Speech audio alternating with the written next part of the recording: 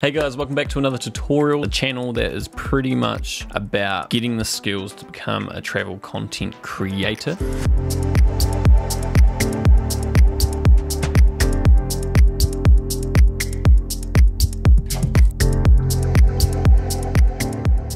Another image sent in from Cameron. I'll show you what I like about his Instagram and the sort of things he does to achieve his style. Here is his Instagram and I'll be linking him down in the description, guys, so go give him a follow down there. Let him know you found him through this tutorial. That would be awesome. So coming down straight away, first thing I sort of notice is the flatness he has to his image. So we're going to have to do a nice roll off to the curves to achieve that flatness. And then another one is those really cool tones where you will be editing this one here, and the model, I'll also link her down in the description as well. Come down here, give her a follow as well. She's also got really nice content, so I'll link her down in the description. Okay, so the cool tones are really obvious to me, the blues. So there's a lot of like teals in like her white shirt, for example. And then when the image gets a bit darker and there's a lot more shadows, those shadows are quite warm, so I'm going to be adding in like an orange or a red into the shadows to complement those blue highlights. And then yeah, quite a natural texture. There might be a little bit of clarity in there, but not too much sharpness. Really nice texture to it. I really like it. So this one's a good example of how warm those shadows go when it's a bit darker, and then it's still holding quite a few blues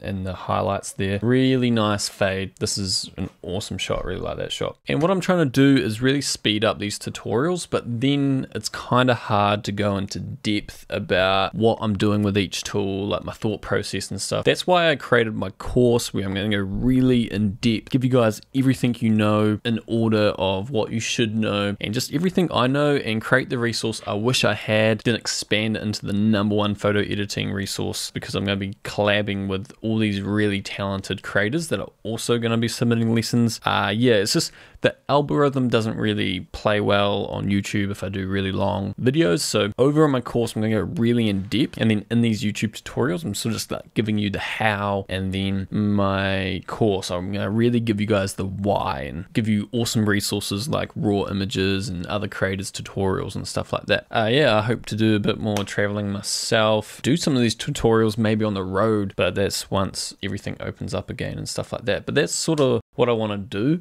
I sort of want to travel and do these tutorials at the same time. That'd be pretty cool. So I'm working on that, and let's get into this tutorial. So cropping, nothing major here. If we just go into it, 4:5, just centered her. Settings 18, so pretty wide. 2.8 because it's getting pretty dark. ISO 400, and then probably just exposing it with that pretty fast shutter speed of 640. The first thing I would do in this situation is apply just a curves preset. So this is one I made earlier. All that it is a preset for the curves. So now we've got this nice S curve in the red, green, and blue channel. They're basically the same, and then this one is going to give us that nice fade. Let's carry on with exposing this image right, dropping the contrast, and up the warmth. So that's a pretty good starting point now. So you can see like this has already added that fade to the blacks back there. Right, so warmth I want to be quite a bit warmer. Just get us to a good starting point because it was pretty dark and blue. Right, roll with that. Exposure.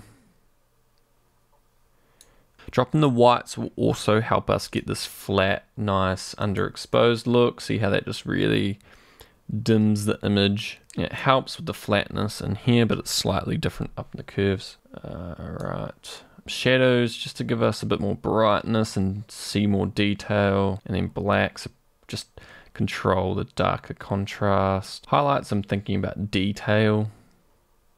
And then saturation can come down. We might do some in the HSL, but for now we'll just drop it. Right, and then clarity, I'm gonna bring down. I think this image is extra soft and extra dreamy, so bring down the texture and clarity, soften things up. So before we do any HSL, we'll do split toning. So I think there's an obvious blue, like her shirt is very blue here. So let's get a nice teal.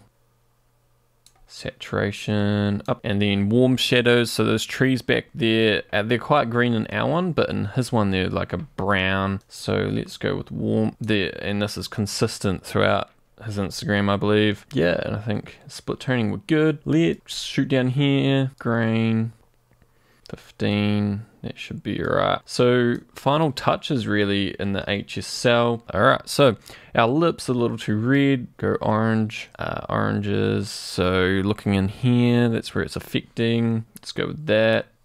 Yellows, so just a little bit of her hair again. I think in other images it's quite consistent that he has warm yellows. Greens, can't really see much going on with the greens. Could warm them up a touch. Keep them there for now. Okay, aqua's quite an important one. I'm thinking since we added so much in with split toning, we should be alright. We just want to balance that out. Maybe about there. Teals, so mainly looking at the hat, because aqua didn't affect the hat, so the hat's pretty much all blues. And then just saturation will take out a lot of those reds, maybe to keep it kind of cold feeling. Yellows, let's bring some yellows up. Let's bring those aquas out. Blues, don't want too much of them. Okay, and we're about good there. Let's just do some brushes. So we'll start with a filter actually. So what I've done for this tutorial is already placed them. We've got one down here just to darken the bottom. And what that does, we'll just direct our eye upwards to the subject. I see this all the time. So just very subtly. And now some brushes. So just make the hat come out a bit more, sort of a focal point of the image. Who knows, it could have been a sponsored post. And then just for the skin, let's just grab this one here. Let's just add in some warmth to the skin. This is all preference. You might want to go for the cold feeling, or you might want to make your skin look really nice. We'll just go that. It looks like his anyway, so we've got one up here, and what I'll do is just try to bring out the warmth in the background. So to bring out those gold tones, the warm tones, add in some warmth. Exposure, if we just press O, be able to see what we're doing. Dehaze to give it a bit of a glow. Saturation to bring those colors out. Maybe exposure down a bit as well. Don't want too much of that. Let's just roll with that. Yeah, I feel like it's a bit warmer back there. Right, we're about good. Okay, so I'm about happy with that. You might want to play around with like dropping the blacks just to see the same amount of detail and the like shadowy bits back there. Right, so let's grab the settings from here, copy, we'll just untick, where's the brushes? Adjustments, and then we'll just copy everything and we'll go on to another one. All right, so let's just paste these settings. Paste, obviously too warm. Let's drop that. Reset the tint, exposure. Let's get it nice and bright. Let's just mess with this a little bit. Shadows, blacks, contrast. Bring the shadows down a touch. Whites.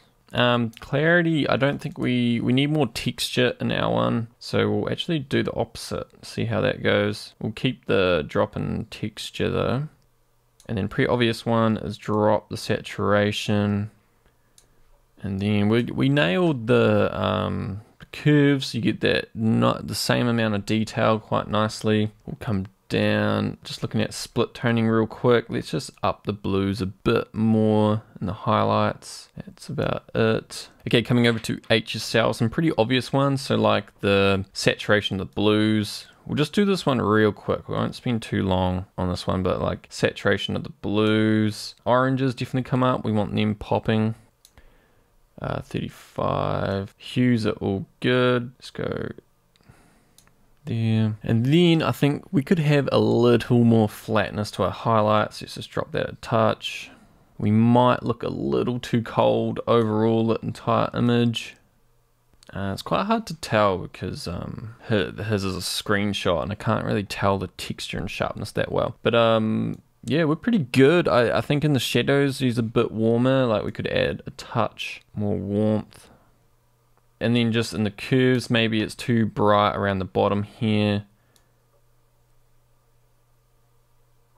Okay, so one thing I haven't shown you is, again, we've got a filter down here. So dropping the exposure, just trying to bring our eye up to the subject. Clarity to bring out the texture of the road. It's not essential though, maybe just leave it off. And then I brought down the temperature just to make it look way more natural, came off really warm. Purples to just take out that green. And then just, we've got one other brush on our subject here, so if I press O, just over our subject, make her pop out a bit. And we could also add a touch of warmth to our subject as well. And then I noticed there's just like a touch more fade on our subject, so maybe I could lessen up on the exposure. Yeah, I think that looks a little better. And then maybe I could go a bit harsher on the fade here.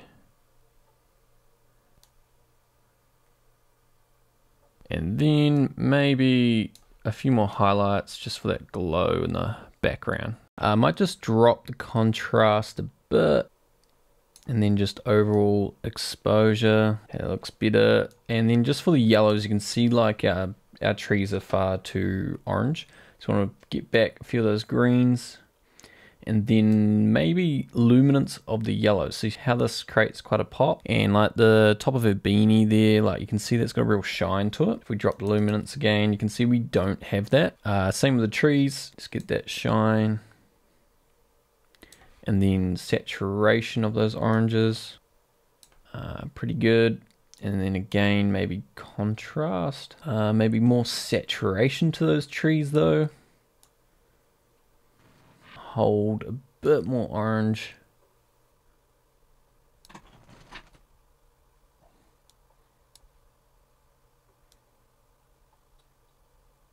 And then we're looking really flat.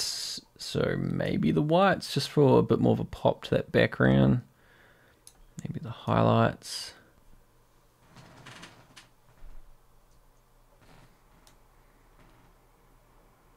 And then sharpness is quite hard to tell, but since the clarity is up, maybe we should take out all the sharpness just to keep the texture of clarity, but then not have it over sharpened. And then maybe, I think, just to help our subject pop a bit, maybe the luminance of the oranges wouldn't hurt.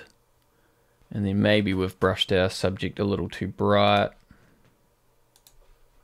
Just take it away altogether. Yeah, I think we're pretty good. I might just leave it there, guys. There's a bit more, like those trees we could match up a bit better. Maybe more warmth to the greens, but I'll just leave it there, guys. Here's our before and after.